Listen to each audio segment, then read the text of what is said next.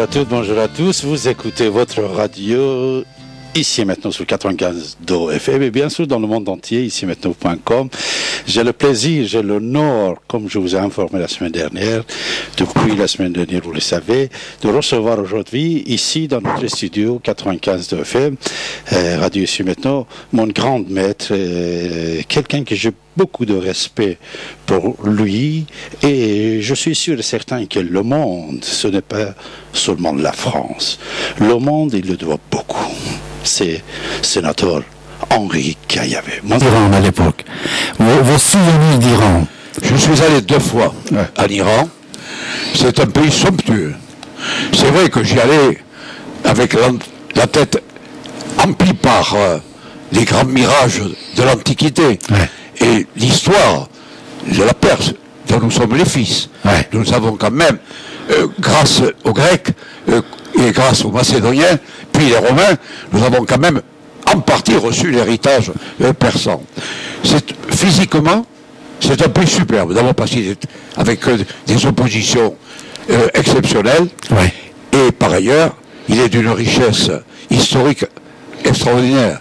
Quand je suis à Rome, je suis au milieu de décombres.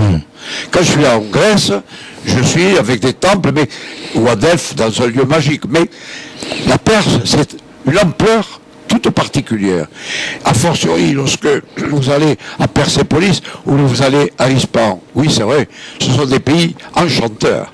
Et quand vous passez de l'autre côté de la montagne et que vous arriviez sur la Caspienne, c'est aussi une autre forme de culture qui apparaît. On voit bien l'influence de l'Asie à travers précisément toutes vos populations.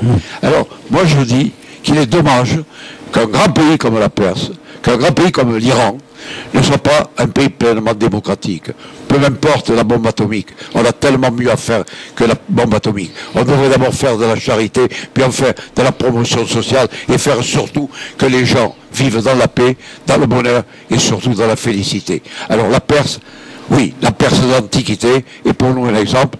L'Iran d'aujourd'hui, je forme le souhait qu'il découvre ses racines à nouveau, parce qu'elles sont magnifiques, et elles touchent au cœur de l'homme. Merci mon cher maître He Kayavé, je vous embrasse très très fort. Merci d'accepter notre invitation et je sais que vous avez un autre rendez-vous et il y a beaucoup d'appels, mais ne vous inquiétez pas, très très prochainement, encore on va voir le sénateur He Kayavé avec nous mes chers amis. Vous écoutez votre radio ici maintenant sur 95.2 FM.